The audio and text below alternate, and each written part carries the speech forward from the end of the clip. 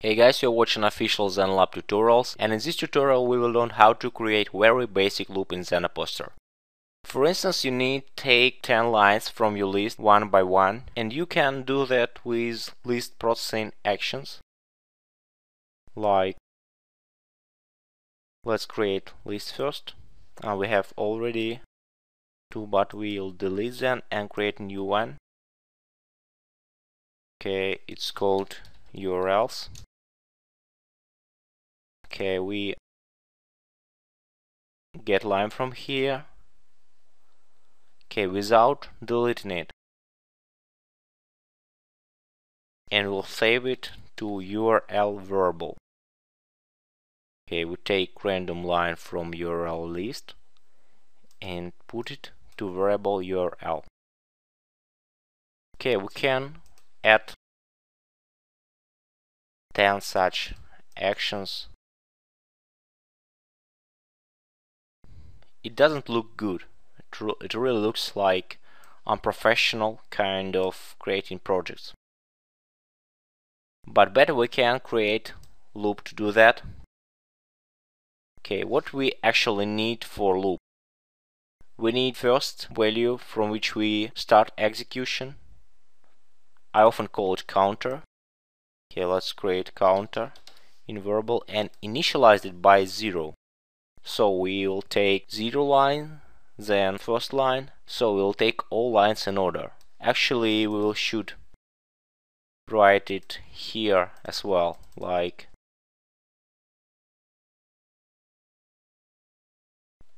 and that we should write for all that actions. Okay. With loop it's much easier. We have only one variable counter with 0 value, and we'll change its value. So we'll increase it like counter was 0, then 1, then 2, etc. We'll operate with counter. Let's see how it looks. Then we should know how many executions we need. If we know count of executions, it's okay, we don't need any additional variables. But if we want loop go through all lines in our list, we need to know count of lines.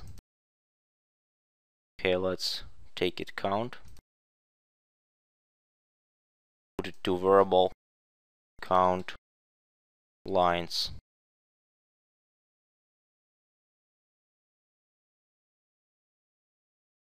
Okay, so first we get count of lines. Then we need to know when to stop it. Okay, for it we'll use if logic, where we'll compare our counter with count of lines. If counter smaller than count of lines, then we continue execution. We continue get lines. And when it's equal or bigger, we stop execution. Okay, we stop it here. Then if it's counter less than count of lines, we get line from URLs list and specify its number. For number we will use counter, so like this. Okay, and put its value to URL. As you know, we will operate with counter, we will increase its value, and we will use this action, getting line, a few times. But first it will take 0 line, then first line, then second line, etc. Okay, and then we should increase counter value by using variable processing action. Increase counter and specify value on which we increase it. It's like counter plus 1, and put its value to counter again. Okay, then we can navigate to this URL, for instance,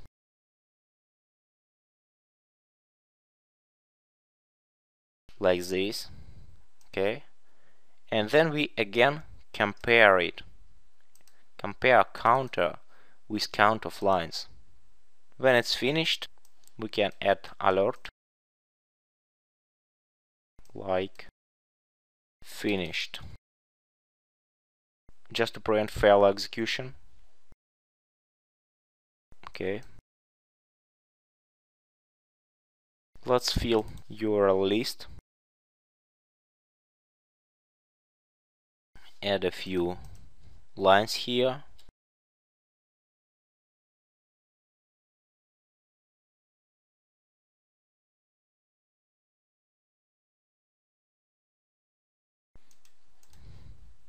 Okay, save, and let's debug it.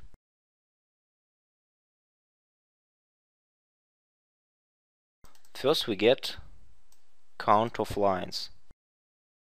You can see result, it's three lines there, so yeah, it's right.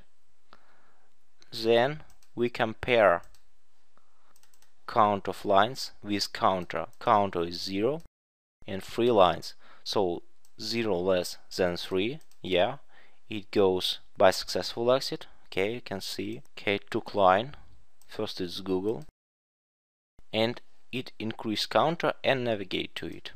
Okay, then you can see that counter increased, it's already 1, but still less than 3.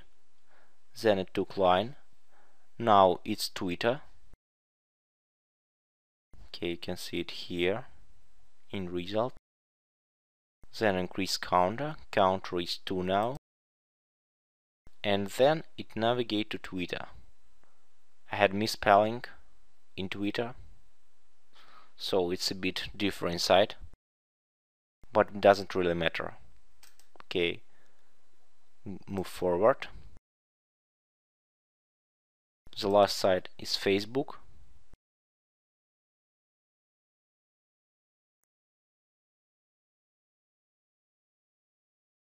And now in logic statement I have to go by unsuccessful exit, red exit, here to alert, because 3 not less than 3, it's equal. Okay, yeah, we go to alert. Okay, we here, and with next action our project will successfully executed. Now you know how to create basic loop in ZennoPoster. This stuff can be very useful for your future projects. Thank you for watching. Bye.